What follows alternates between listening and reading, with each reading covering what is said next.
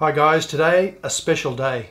This is custard apple. Custard apple is a fruit that's absolutely beautiful. It's a delicacy when it's ripe and when it's ready to eat. This is something you can enjoy. A lot of people don't know how to eat these and don't know how to eat them when they're still a little bit in a stage of not ready to eat. But I'll show you when they are today. I'll show you how to eat them. I'll cut it and you'll see this is something that you'll really enjoy. It's a great fruit. Okay guys, here we go. This is the custard apple. It's not a particularly nice looking fruit. A lot of people don't know how to eat them and don't know, they get a little bit put off by the shape. In actual fact, and they're quite a fragile fruit. When they come into the markets, they're very firm and very hard, and they ripen up really quickly. So it's a fruit that you have to know when to eat them. They could have the tips browning a little bit on the sides, and that's always a sign of knowing when they're ready to eat. You'll also see with custard apple, they'll start to split slightly. You'll see a little bit of movement where the stalk is at the top. I'm going to show you how to eat these today, and I know you're going to enjoy them because they just are such a good fruit. But as I said, and you can see there's lots of different shapes. People are a little bit put off by how these guys are, but they are a fantastic fruit to eat. Autumn in Australia is when we have these in season. And so you can just see this fruit here is starting to ripen up, and it's just becoming a little bit softer around the top. You can start to see little marks where it's just darkening up around the edges.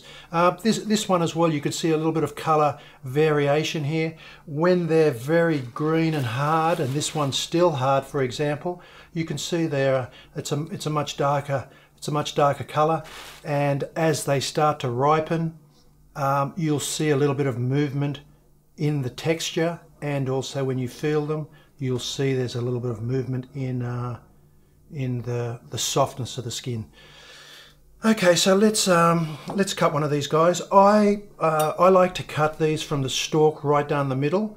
That usually, you can see when I cut this right here, you can see that will go straight down the middle of the custard apple. Now there's black seeds in the custard apple, and you can see there's a stalk along here as well, and we're just going to lift this up and pull him out because we don't really want to eat that, and that just bends over from where the stalk is.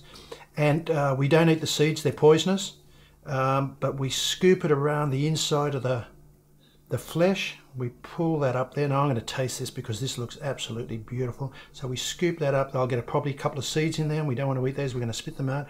But basically that's eating a custard apple